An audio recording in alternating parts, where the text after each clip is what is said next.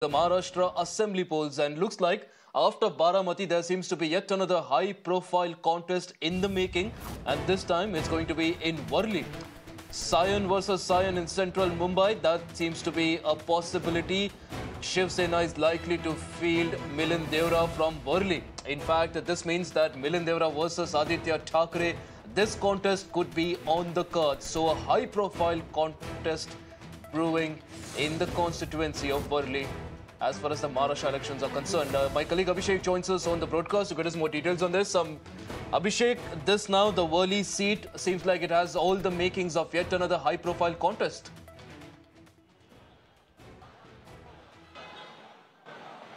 Definitely, and not only this is making it more bigger, because earlier also Worli is a seat to watch out for, because definitely Aaditya Thackeray, who was the ex-environment minister, tourism minister, he's again looking out for the second term, and yesterday was his day where he filed the nomination and, lashed out at the Mahayuti government. But today, these news that is coming up that, Milind Deora, a senior politician who is a sitting Rajya Sabha MP from Shinde faction of Shiv Sena, is likely to contest from Worli.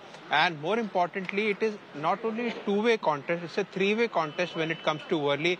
MNS has also fielded its candidate over there. So definitely, this will be making the Worli constituency more bigger, and the fight will be more interesting if it's all out officially that Milind Deora will be contesting against Aaditya Thackeray from Worli, and also we have a contender from MNS party over here. So definitely this is something which is brewing up and interesting, yet not official, but we are keeping a close watch on this, and most probably by the evening, Shiv Sena's next list is probably out, where the picture will be very much clear. But no doubt, Worli remains the center of attraction when it comes to the Mumbai seats for the upcoming polls. Back to you.